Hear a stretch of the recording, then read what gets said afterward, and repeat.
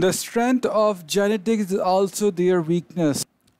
Genes cannot be easily changed, which means they provide a powerful advantage in favorable circumstances and a serious disadvantage in unfavorable circumstances.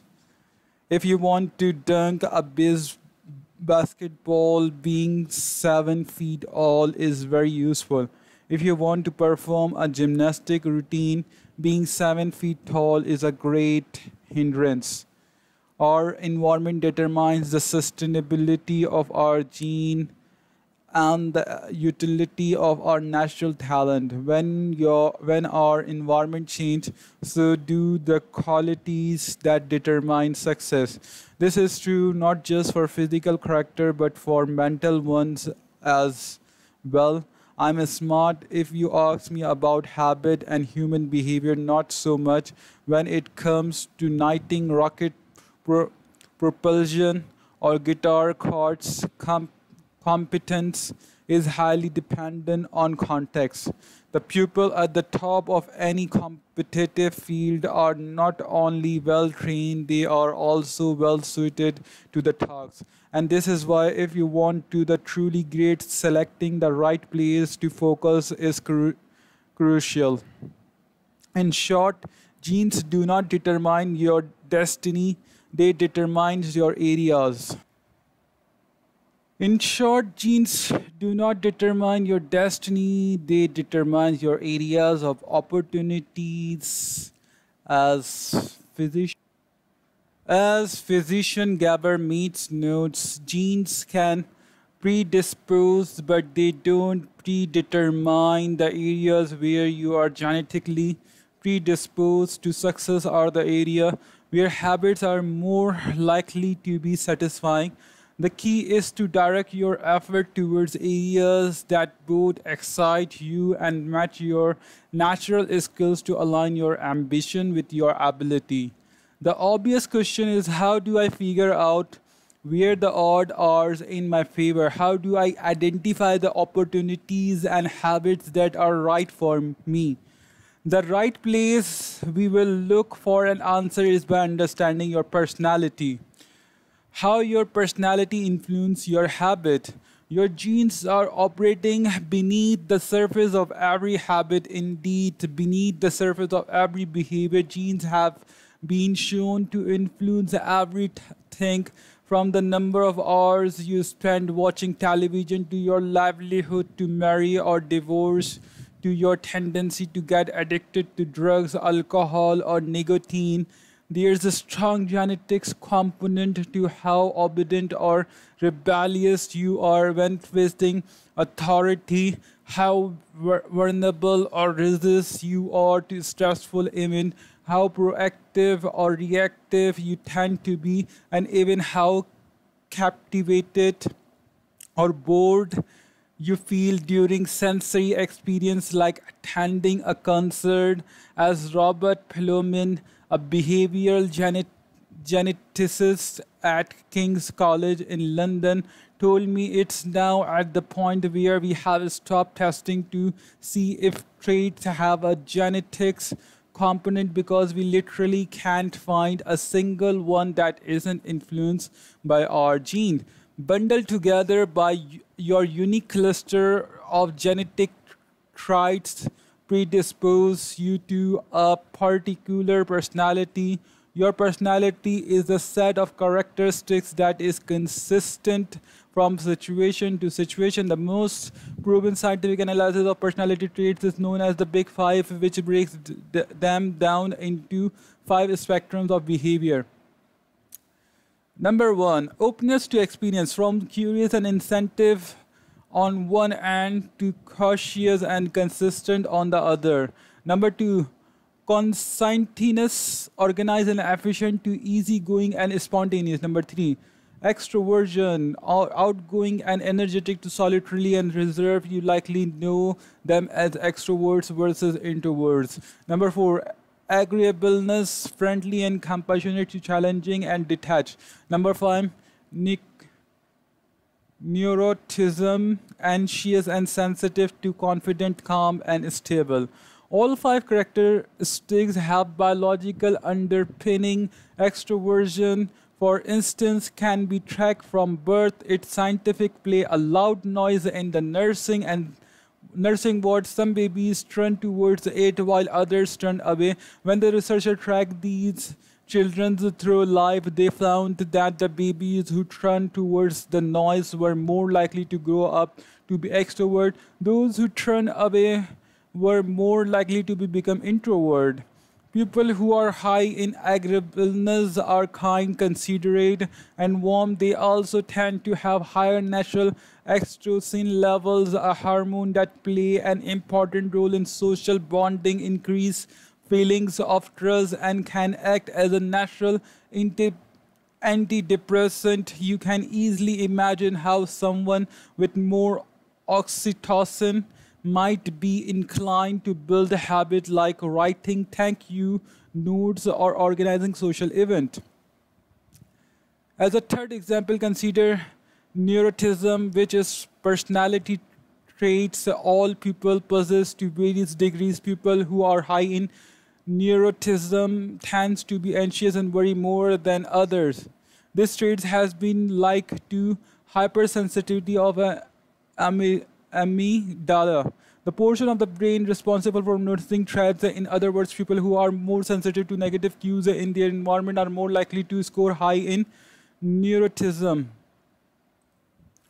As a third example, consider neuroticism, which is personality traits all people possess to various degrees. People who are high in neuroticism tends to be anxious and worry about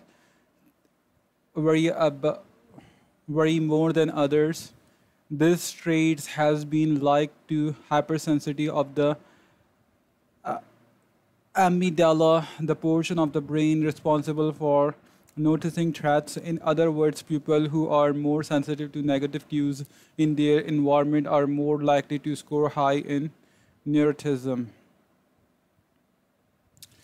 Our habits are not solely determined by our personality, but there is no doubt that our genes nudge us in a certain direction. Our deeply rooted preference makes certain behavior easier for some people than for others. You don't have to apologize for these differences or feel guilty about them, but you do have to work with them. A person who scores lower on consciousness, for example, will be less likely to be orderly by nature and may need to rely more heavily on environment design to stick with good habits. As a reminder for the less conscientious reader among us, environment design is a strategy we discuss in chapter 6 and 12. The takeaway is that you should build habits that work for you, your personality.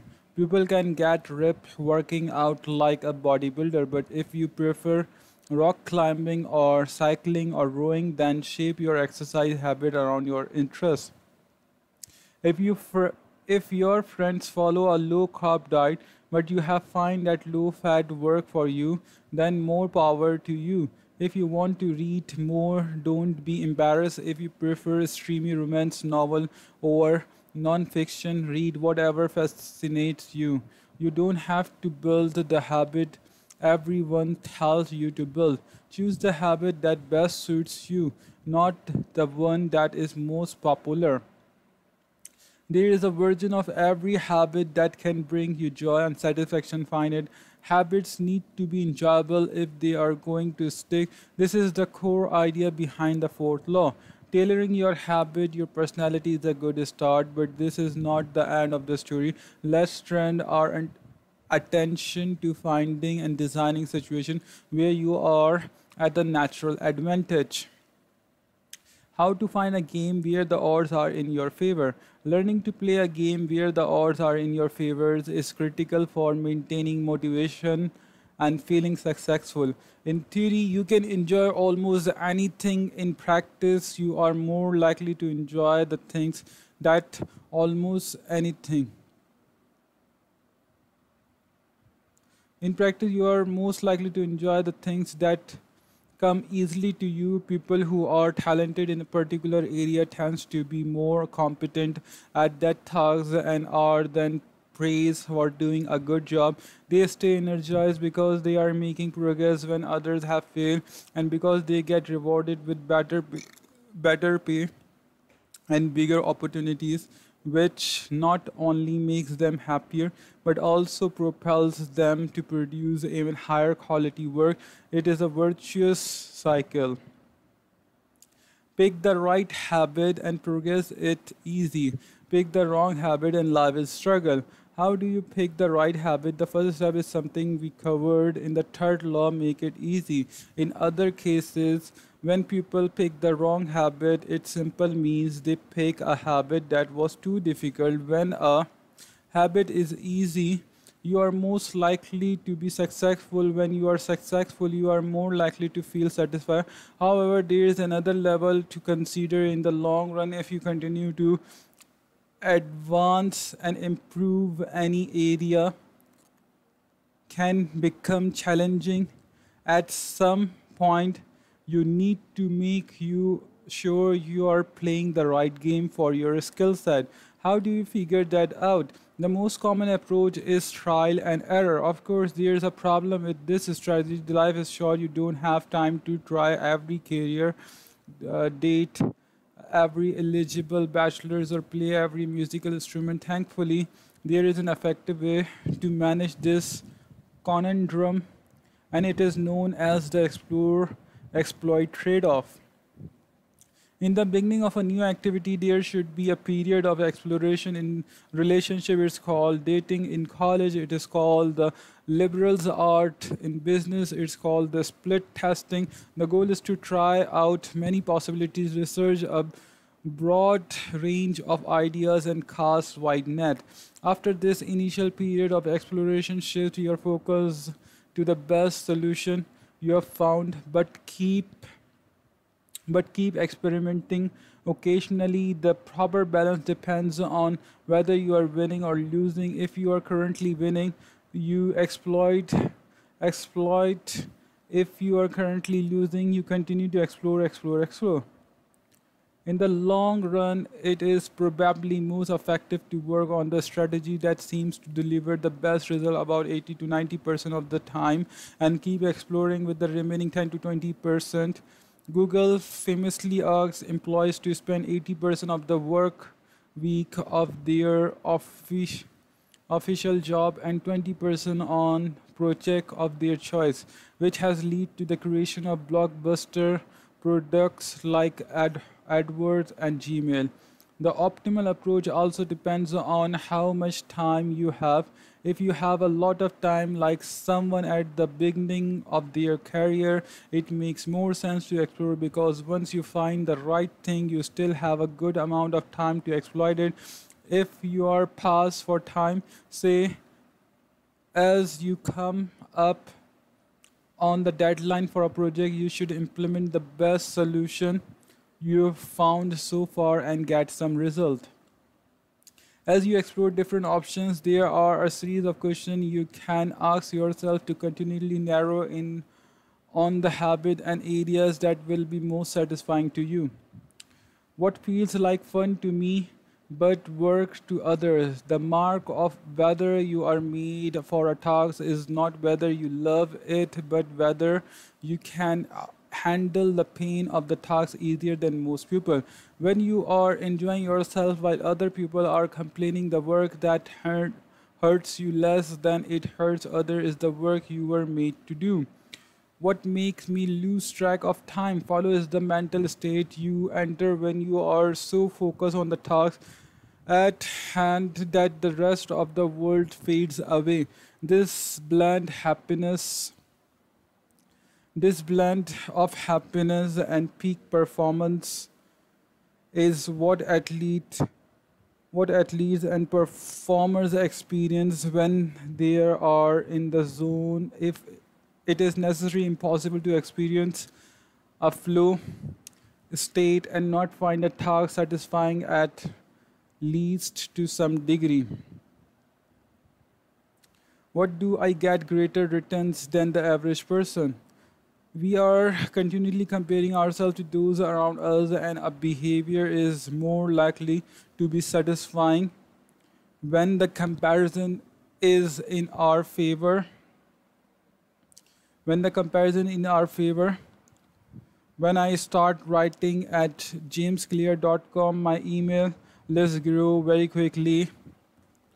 I wasn't quite sure what I was doing well, but I knew that results seems to be coming faster for me than for some of my colleagues, which motivated me to keep writing.